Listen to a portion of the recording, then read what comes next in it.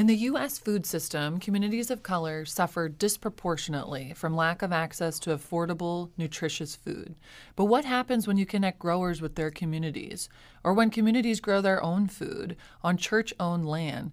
In Baltimore, Maryland, and along the I-95 corridor in the southeast United States, you can see this happening through the Black Church Food Security Network. Our next guest on the Leading Voices in Food, Reverend Dr. Heber Brown, founded this network with the goal of helping churches to grow their own food on church-owned land and to partner Black farmers and urban growers with historically African American congregations to create pipelines for fresh produce. I'm Sarah Zubek, Associate Director of the World Food Policy Center at Duke University. Reverend Dr. Heber Brown III calls himself a community organizer and a social entrepreneur. In 2018, Baltimore Magazine named him a visionary of the city. He is the senior pastor of Pleasant Hope Baptist Church and holds a Doctor of Ministry from Wesley Theological Seminary.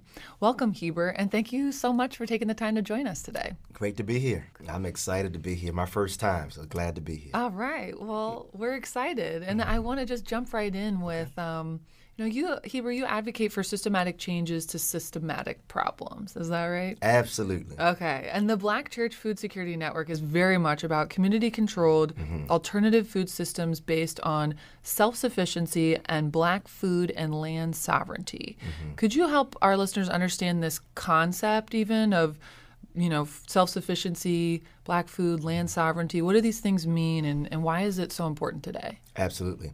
So in the context of my community and my context of ministry and in the city of Baltimore, I have been exposed to many food-related initiatives that have tried to address the issue of food insecurity, particularly in communities of color, the African American community in the context of Baltimore City. And I've seen a lot of great work be done through these organizations. And I've worked for organizations that also had some relationship to providing direct service to communities as well. And so from the inside, I've been able to see not only the high side and the benefits of those kinds of approaches, but also the limitations and shortcomings. And one of the shortcomings I saw was that when there was not an active desire and intent to invest in local communities' agency, then it furthered a dependency on charity. And I think charity is great for immediate emergency needs. Charity is not a long-term sustainable solution. And so that's where I saw the big gaping holes when it comes to food, because food access is all the craze right now. Food security is a buzzword in a lot of big, important circles. And while food access and food security and nutrition are all wonderful things to be concerned about, how are we staying equally sensitive to investing in communities' desire to create their own solutions, right? So I know that, many people will say those closest to the problem are also closest to the solution. The question is, are we listening to the solutions that bubble up? And are we privileging those solutions over solutions that are kind of lobbed into a community from the outside? So the Black Church Food Security Network seeks to really honor and listen deeply to what local communities are creating for themselves and what they already have in hand. So much of looking at communities that are challenged by food insecurity focuses on deficiencies, right? The community doesn't have this and they don't have that, and we become expert and fluent in speaking and articulating those deficiencies, oftentimes based out of a need to get a grant or to get some type of support. You got to paint the terrible picture. But when we just paint terrible pictures, we can overlook what these communities already have. So in the context of my community, we have the Black Church. And some of the listeners may not be as familiar with the Black Church community. I'll just say, since the late 1700s, with the founding of the African Methodist Episcopal Church, African American denominations and churches have been around in this country. You're talking about from the late 1700s to present day. You don't get much more sustainable than that, in my eyes, when it comes to an institution created by a historically marginalized community. And so it was important for us to have our work spring from the base of an institution that Black folk created for themselves and have found a way to sustain in the midst of ridiculous odds, right? From racism, terrorism, racist violence, from the burning of crosses on our land, for fire, arson and fires being started at Black churches, from our pastors, like my classmate Clementa Pinckney being murdered in Bible study, all of those types of tragedies, the 4 little girls who were bombed, killed in Sunday school. The Black church has shown a deep resiliency. It bounces back no matter what is thrown at it.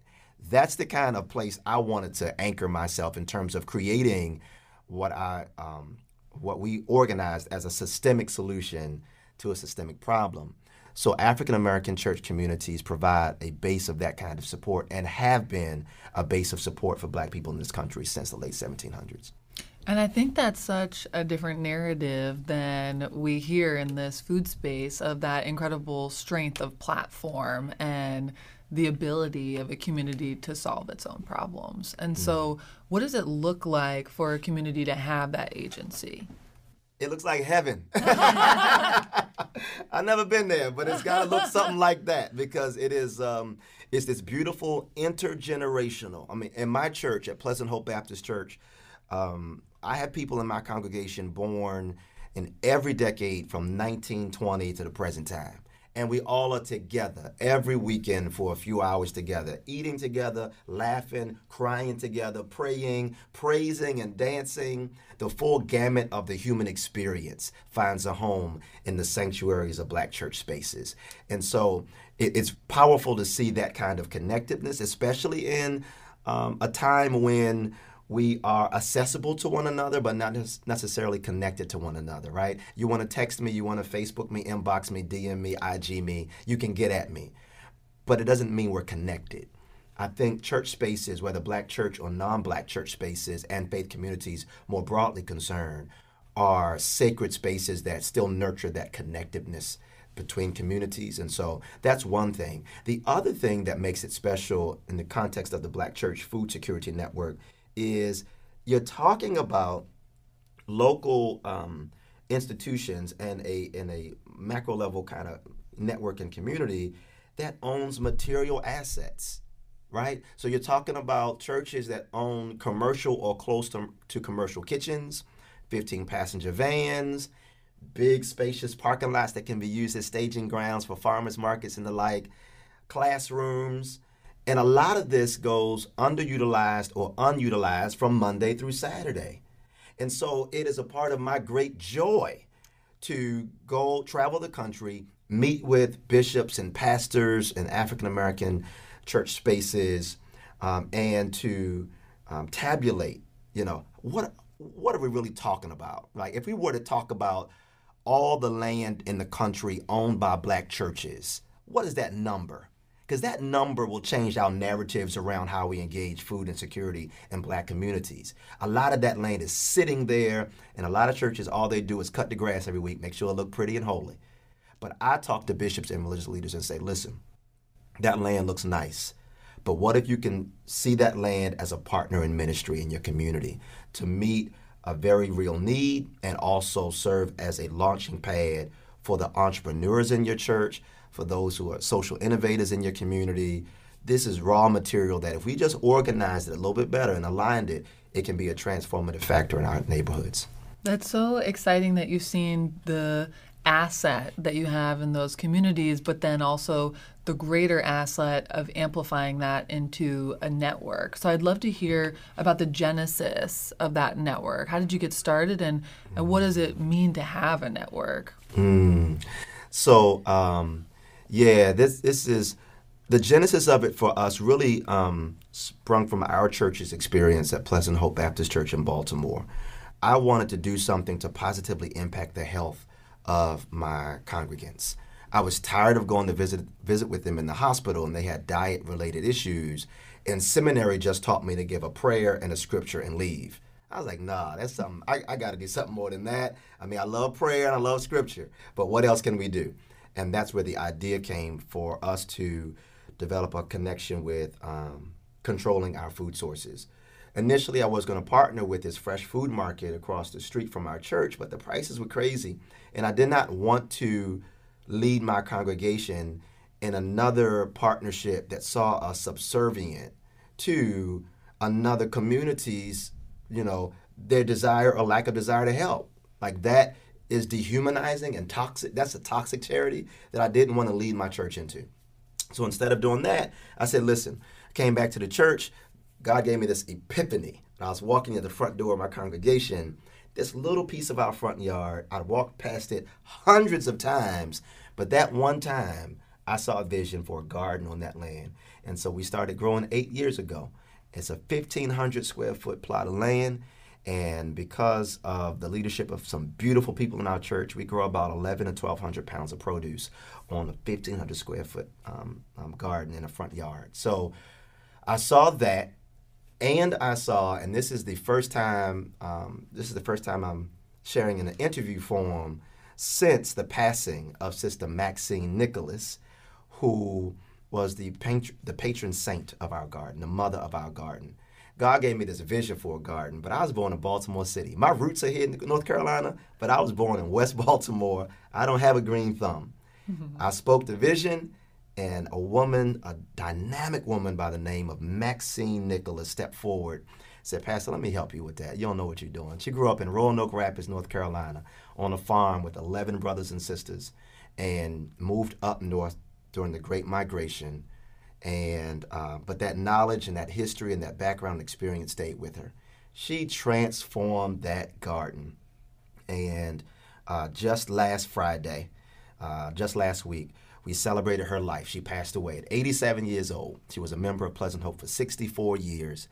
And she is a major part as to why and how I dreamed of something bigger. So I saw what she was able to do at our one church. And then I realized all these African Americans that moved north during the Great Migration grew up on farms or grew up in an agrarian society. And while they may have came to Baltimore and came up north to work in factories, that knowledge was still in them. And they were sitting in our pews in our churches, being good ushers, good choir members, good musicians, all that kind of good stuff.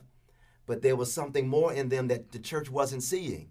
So I am, again, excited about ways to take our one church's experience and replicate it, scale it up and scale it deep at other churches, knowing that many of the people who fit the kind of the profile of a Miss Maxine, they're also at many of these other churches as well, looking for and hungry for opportunities to show that they still got something to contribute to all of this. So we come to these nice conferences around food security and the like, and you see a lot of younger people and young professionals and advocates, and that's cool. But the people that I see on the front lines of changing the material conditions of their community around food at these local black churches are older African-American women in particular. African-American women ages 55 and older are the ones who are on the front lines of these churches, growing food, leading the food initiatives and the like. Well, I wish that we'd been able to meet Miss Maxine. She sounds like a firecracker. What was she able to accomplish? I think it's important for people to know there's a garden, but I think it sounds like it's so much more, and I'd love you to speak to that. Yeah. Oh, I'm going to cry. I miss my friend. I never knew that, when God called me to pastor at church, I had this idea, you go in and you preach and you teach and you go home. But no, I've learned you really fall in love with people. And I never knew that I would have close friends who are in the AARP club, right? 75, 80 years old, and they're my buddies. And Sister Maxine was my buddy. She was the one who had the strength, I would say she had the strength of 10 teenagers. She'd be in our church garden early, 6 a.m. She's in the garden already.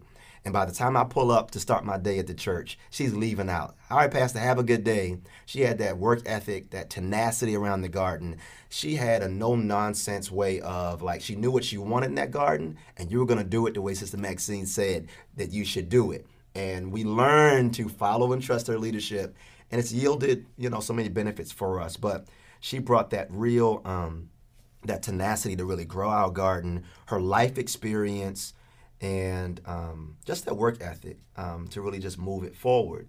And here's the thing, she is not unique, at least in that.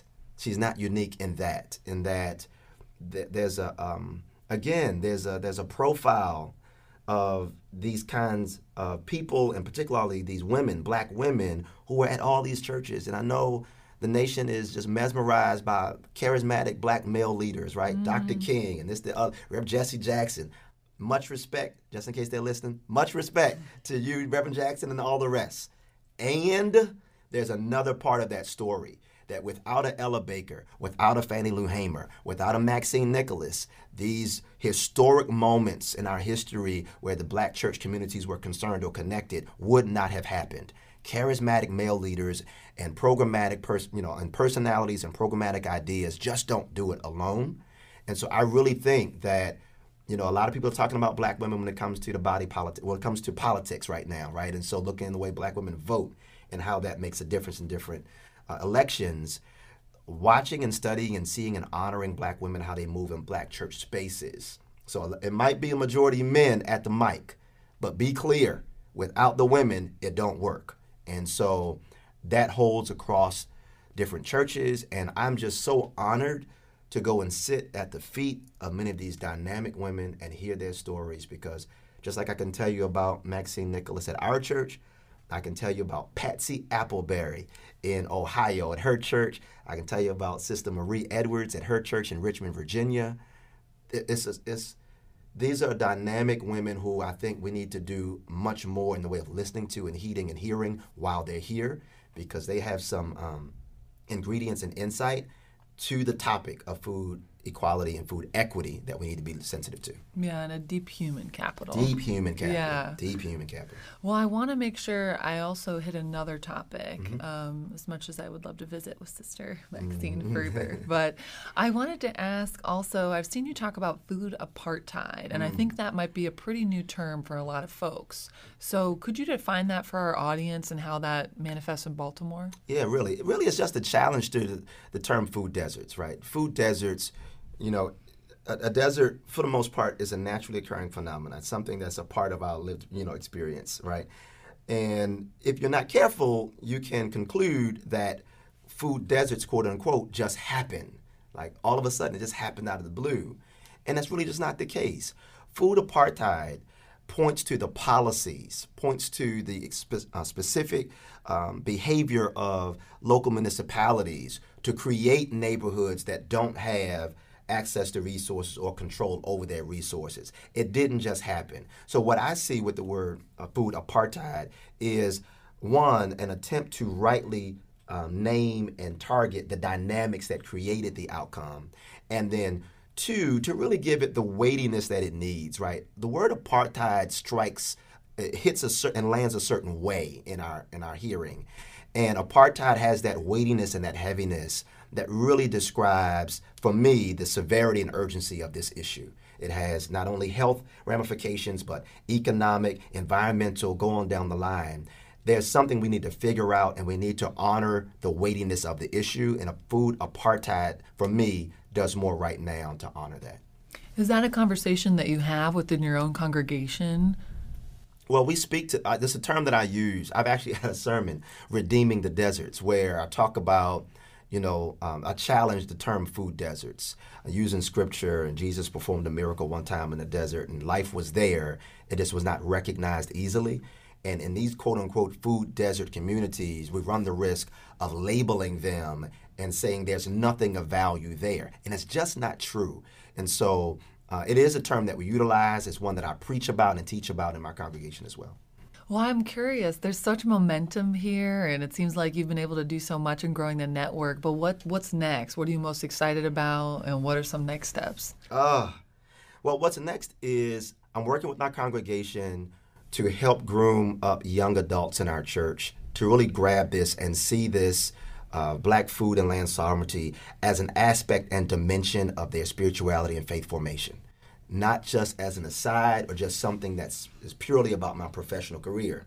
I'm really working with them to see the ministry implications of all of this and at least put it on their radar that they can be a different kind of minister. Some of them see me preaching every Sunday and say, well, no, I've not been called to that. And I say, listen, every minister doesn't preach on Sunday.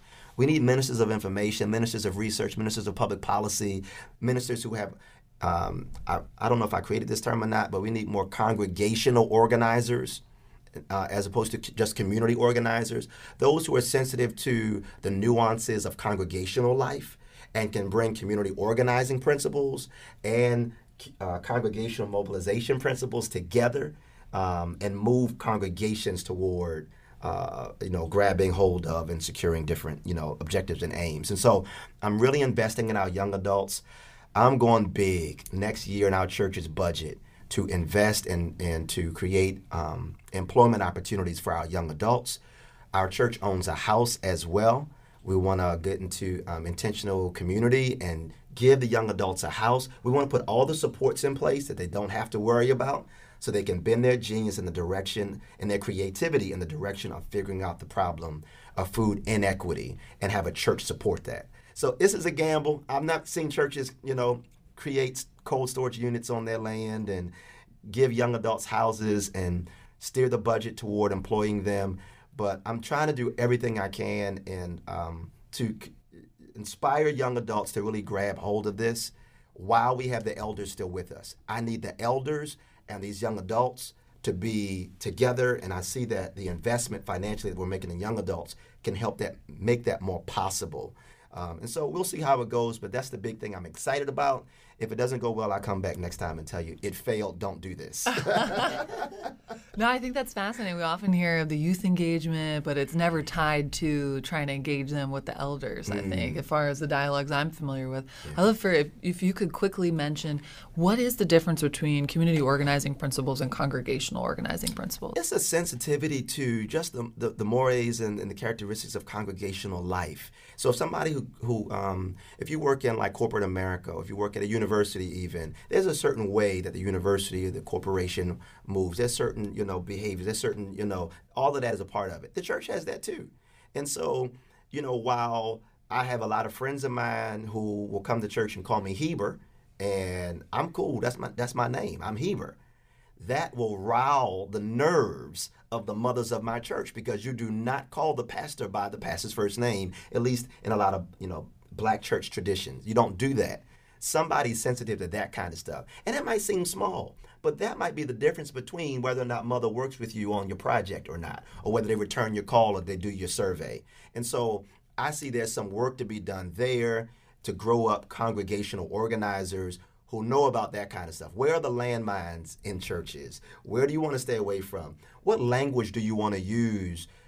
Even if you prefer to use a different language, how do you bend your tongue to speak the language that's most familiar to the people in front of you so that you can get to where you're trying to go, right? As opposed to trying to make 70-year-old Miss Maxine, or you're going to make them do or make them line up with your understanding. Good luck with that. It's better, in my view, to be more sensitive to where that community is, and it's those kinds of sensitivities that I'd love to help inspire in our young people today. Well, Reverend Heber, I wish we could lock you in here all day.